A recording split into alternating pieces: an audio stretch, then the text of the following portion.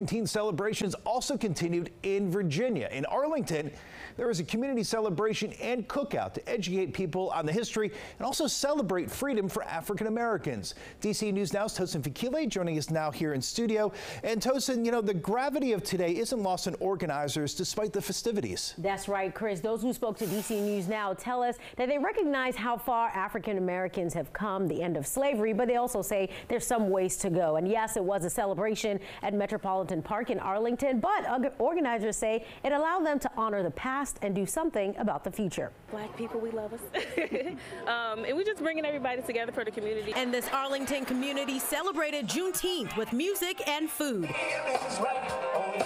But the reason for today was not lost on those who helped put this event together. We wanted to pay homage. We want to talk about where we've been, the resilience, the fortitude, and the strength, where we currently are, what has brought us here to celebrate today, and make sure that we're able to inspire future generations. We want to educate, and we want to inspire them to carry on the fight. We want to celebrate our freedom and our ability to actually do things. Virginia Senator Tim Kaine was also at the event celebrating Juneteenth, a relatively new federal holiday. I was in the Senate when we did this by a unanimous vote in 2021, and so that makes it even more special. We asked people if they could solve one issue surrounding black people, what would it be? Breaking the barrier gap between income, right?